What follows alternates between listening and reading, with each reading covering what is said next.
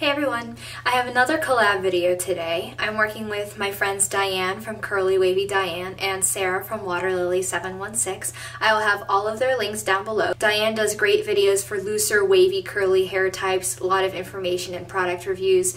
Sarah does great videos for slightly curlier hair, also great information. I actually discovered the Curly Girl method through her videos, so make sure you check them out because they are both fabulous. For this video, we will be sharing with you our Curly Girl Method product picks for summer. The first product that I have is the Mango and Carrot line from Shea Moisture. Now this says it is one of their kids lines, but there's really no reason why adults can't use it as well. I saw this at Sally Beauty up at school, both the shampoo and the conditioner. I really wanted to get both of them, but I couldn't spend too much money, so I had to practice a little self-restraint and just go with the shampoo because I needed shampoo. I was intrigued because I had never seen this line before. What I like about it is the fact that it is olive oil based. In the shampoo, olive oil is the third ingredient behind water and decyl glucoside, which is the cleanser. Olive oil is not only moisturizing but also full of vitamin E, which is a great nutrient to nourish and strengthen your hair. If you need a way to treat your hair after being out in the sun, being at the beach, swimming, whatever, or you just want to show your hair a little more love, I recommend this line. It's moisturizing without being too heavy. I would compare the shampoo to the coconut and hibiscus shampoo in terms of moisture versus weight, whereas like the shea butter is a little heavier on my hair. That's what I'm talking about.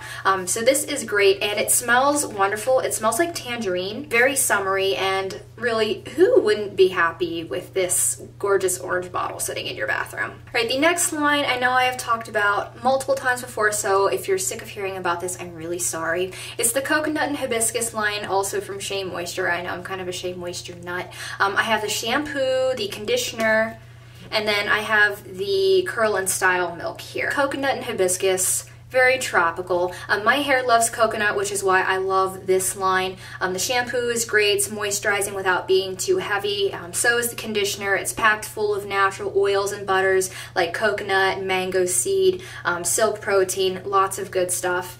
And then this is heavier and richer. It is meant to be used as a leave-in conditioner, and I actually can't use it like that because it's so easy for me to use too much. That's just my texture. So I am going to use this as a more moisturizing rinse out and possibly even as a deep conditioner. Again, if you are looking for a good way to show your hair some love after being out in the sun or whatever, we are very hard on our hair during the summer if you like to be outside in the heat. This is another great way to go. Very nice and summery. The scent is amazing. It's a sweet coconut. It is strong, I know, but I love it, and it doesn't upset me the way some coconut scents do. Okay, the next two that I have are great cheapy picks. You can find these at a lot of different places, even like the grocery store. This is the VO5 Moisture Milks Conditioner in Passion Fruit Smoothie, and I have the Suave Naturals Conditioner in Tropical Coconut. This one is really common. You can find this just about anywhere. These are both great multitaskers. They are great to co-wash with. This one is a little more moisturizing. I actually can't really co-wash my hair with the Moisture Milks VO5 conditioners because they are a little bit too much, but again, that's just my texture. This is lighter. This is what I would rather co-wash my hair with just because it doesn't make my hair oily at the roots. They both make great leave-in light options, maybe if you have fine hair. This has protein.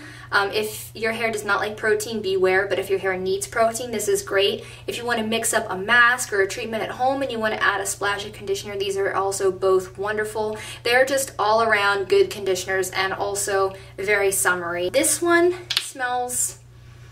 The smell reminds me of oranges and peaches. This one I am kind of off and on about. For a while I was fine with it, and then the scent started to make my stomach turn. This is what I talked about before with some coconut scents bothering me. I'm usually referring to this one. I stopped using it for a while, and then I decided that I liked it again, and I started using it, and then it started making my stomach turn again. I might have this bottle sitting around a while. That's just a personal thing. This one is around $1. This one between $1 and $2. These are both great and very affordable. purple. The next product that I have is a new one. I tried to get a little fresh blood in the products that I'm sharing with you. This is the Tea Tree Triple Threat Shampoo from Giovanni.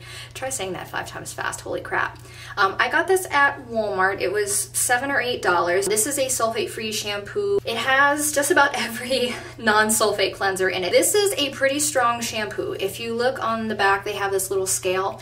It is closer to the clarifying end of the spectrum. So this will strip your hair. That is what it is meant to do. So if you are looking for a good clarifying shampoo that does not have harsh sulfates in it, I would recommend this one.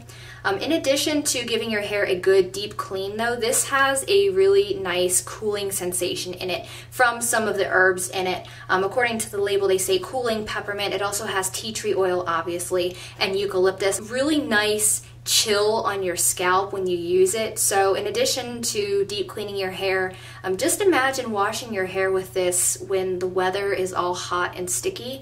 I don't know about where you all live, but where I live, summer gets absolutely disgusting. This will be so refreshing to use. The next product that I have here is strange but true.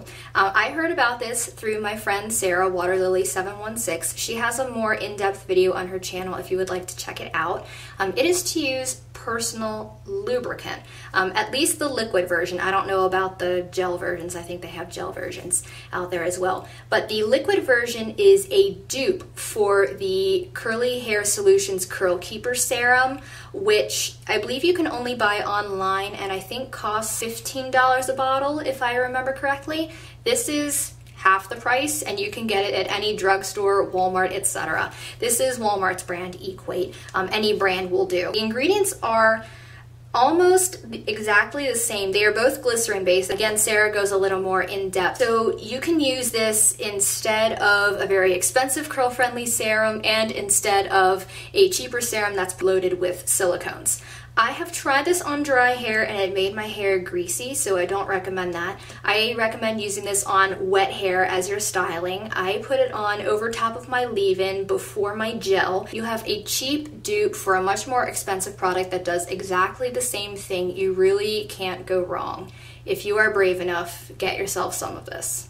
The next product that I have here is a gel, which is kind of going to levitate a little bit because I had it turned upside down. This is the Polish Perfect Gel from LA Looks. I will have a review linked down below that's a little more in-depth. It is a level 8. They call it Mega Hold. Of their gels, that is actually a softer hold, which is not a problem for me during the summer because with the humidity, my curls pop more. They have more spring and oomph to them, so I don't need such a strong hold gel to kind of force my hair to curl as I do in the winter. This is, as you can see on the label, an anti-frizz shine gel. It has PEG 40 hydrogenated castor oil in it, which I have not had problems with it building up, if you're wondering. So it adds a little more moisture and helps smooth your frizz down, which makes it a great pick for summer. And it's also a lovely orchid purple to get you in the mood. For a summertime DIY, I know I talk about this a lot too, so if you're sick of hearing about this, I'm sorry again. It is coconut oil. This is my absolute favorite DIY.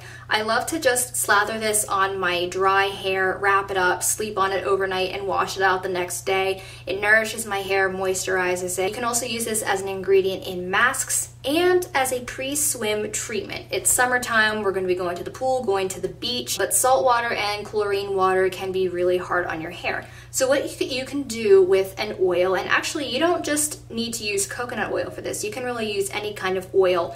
You want to slather it on your hair dry before you go in the water. Oil and water repel each other, so number one, the oil should not rinse off in the water, and number two, it will form a barrier on your hair to keep it from absorbing the salt water or the chlorine water that would otherwise dry it out and damage it. So you can use this as a protective step as well. So I hope you guys enjoyed this video. I hope you got some tips and suggestions from it.